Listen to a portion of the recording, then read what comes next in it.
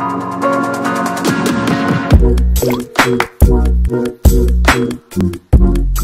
and welcome. In this video I am going to show you how to install and configure a basic MariaDB database in RHEL7.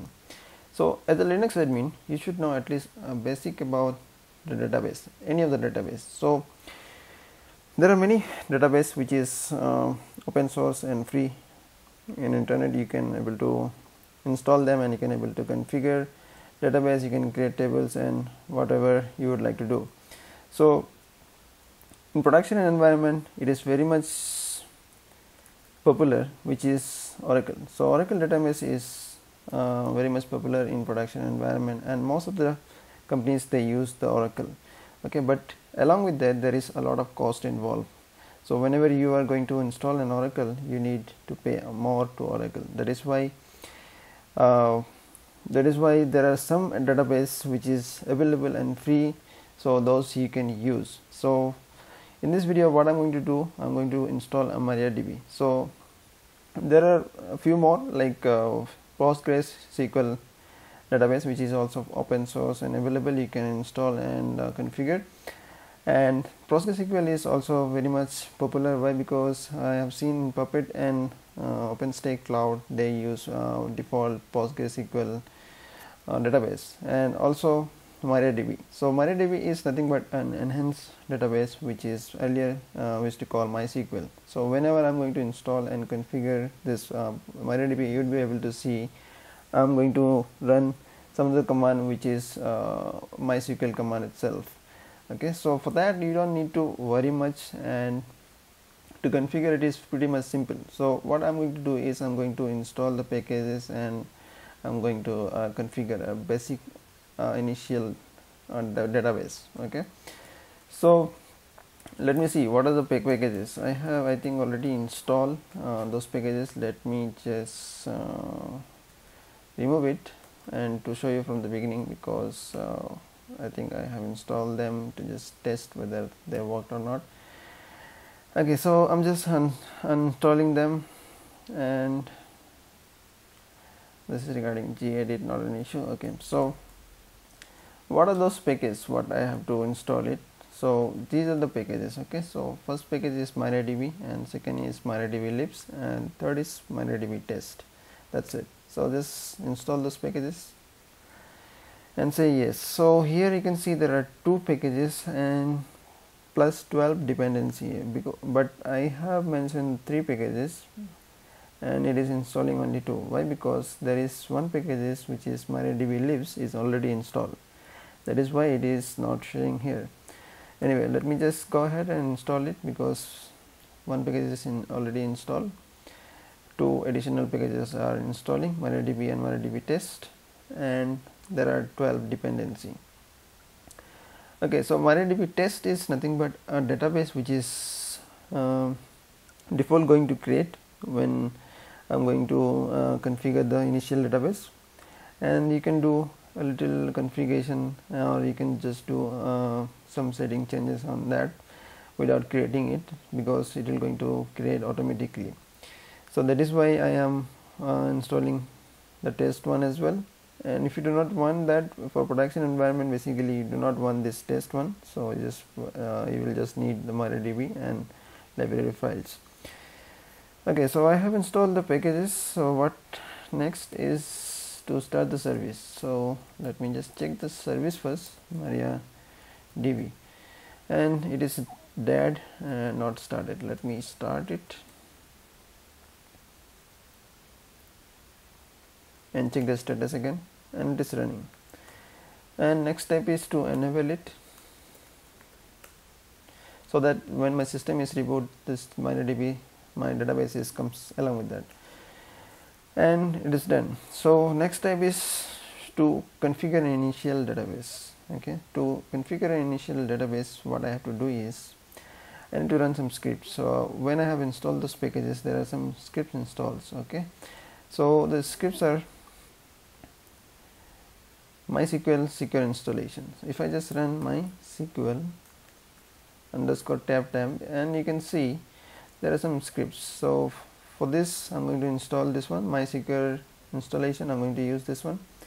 To upgrade, probably you can use this if you have already installed it and you wanted to upgrade to latest version.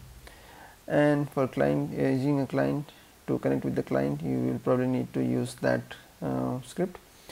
Okay, so without getting further delaying further, I'm just going to initiate this one, and it is asking for my root password. It is not the password which I have used to log into my RHEL system. It is a root user and root password for my MariaDB database.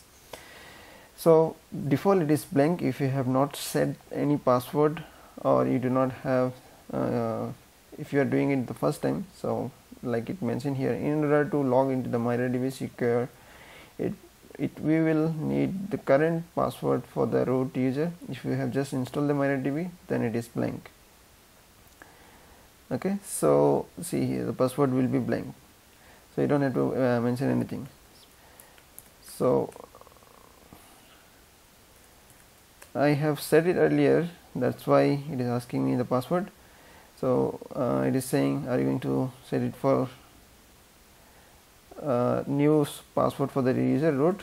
I'm saying yes, and I'm going to set one more time and set it a little complex password, because this is a password for root. And the next step, it is saying the default anonymous users login will be enable. So what it means, any user can be able to access your database. So we don't want that any users to log into my database and do R&D or delete some file and whatever. So that is why what I'm going to do is we'll just probably going to remove it.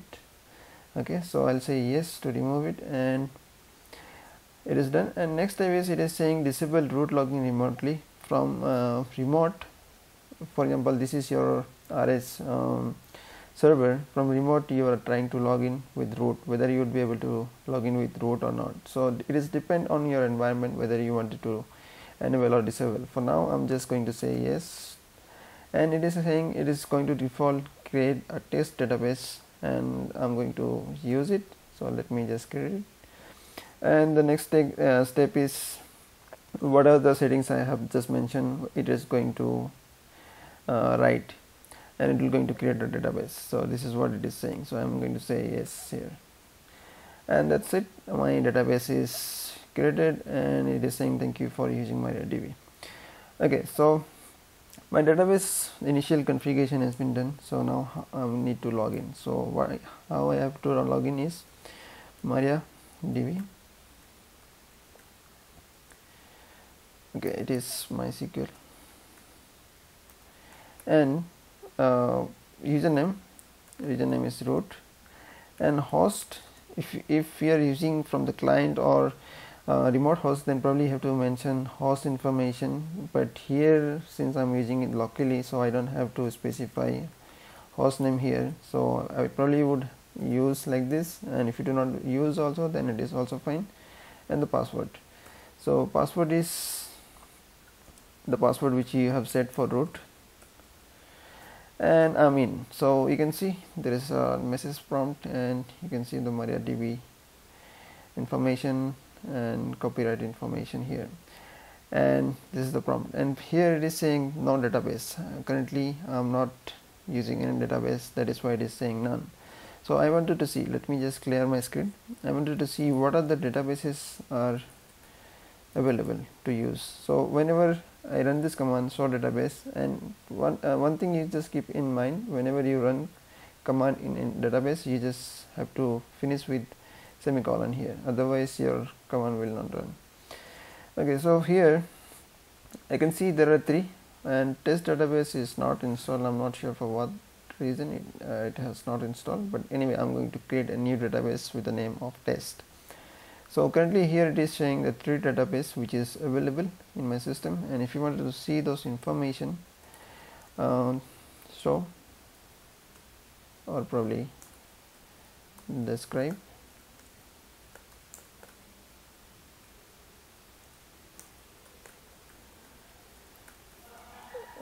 Okay, so currently I'm not using any database, that's why that command is not using. So what I have to do is I have to use either one of it. So I'm going to use this database, so let me just specify it, use MySQL. And once I have run that command, and you can see that earlier it was saying as none, now it has changed to MySQL. Now I'm into MySQL database, and I would be able to see the information about my SQL database. So if I do a show table, and show table, I think it is tables, and I can able to see the tables which is default created with MySQL database. Okay, those are the tables which is available, and you can edit, modify whatever you want. Okay, so we can also switch to other database just saying use command. And currently, since I'm in MySQL database, let me just see the database again, database, and for example I wanted to go inside this information schema database. So to switch inside that, I'll just going to run this command, and now I am inside information schema database, and I can see the tables under the database.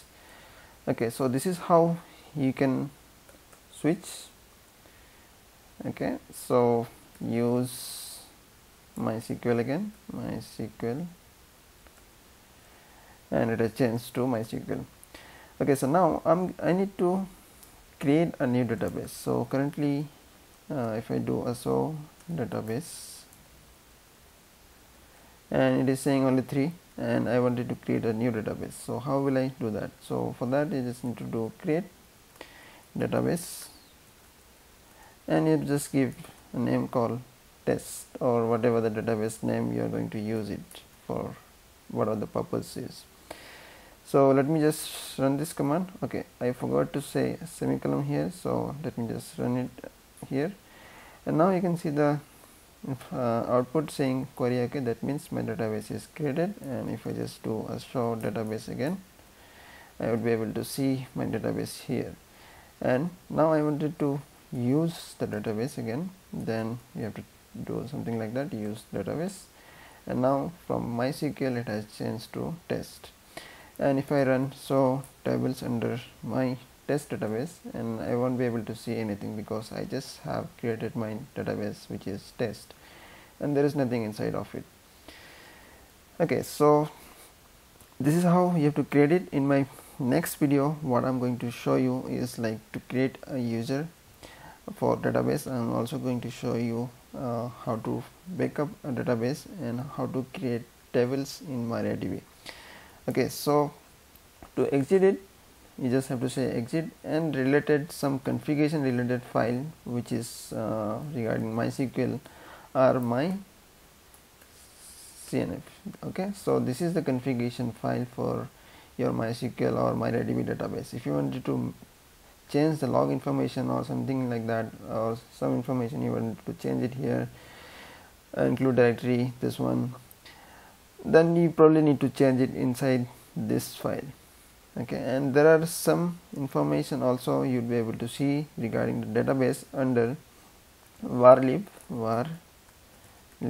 MySQL, and if you go inside this location, you would be able to see the information about your database. So this is the database which is available, and like I showed you when I have logged in, there is MySQL performance schema and the database test which I had created, right?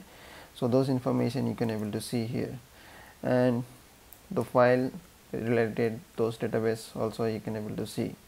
So those are the files which is created under this MySQL database. Okay, so for this video, that's it guys. I will going to show you more about MariaDB in my coming videos. Please subscribe and stay tuned. Thank you so much for watching this video. Have a good day.